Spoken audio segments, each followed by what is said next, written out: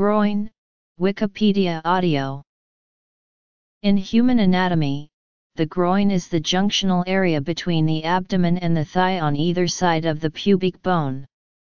This is also known as the medial compartment of the thigh that consists of the adductor muscles of the hip or the groin muscles. A pulled groin muscle usually refers to a painful injury sustained by straining the hip adductor muscles. These hip adductor muscles that make up the groin consist of the adductor brevis, adductor longus, adductor magnus, gracilis, and pectineus. These groin muscles adduct the thigh. The groin is innervated by the obturator nerve, with two exceptions.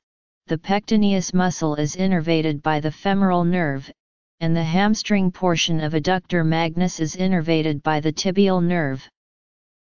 In the groin, underneath the skin, there are 3 to 5 deep inguinal lymph nodes that play a role in the immune system. These can be swollen due to certain diseases, the most common one being a simple infection, and, less likely, from cancer. A chain of superficial inguinal lymph nodes drain to the deep nodes. Clinical significance. In a venography procedure, the groin is the preferred site for incisions to enter a catheter into the vascular system. The inguinal ligament runs from the pubic tubercle to the anterior superior iliac spine, and its anatomy is very important for hernia operations. Groin is sometimes used as a euphemism for the reproductive organs.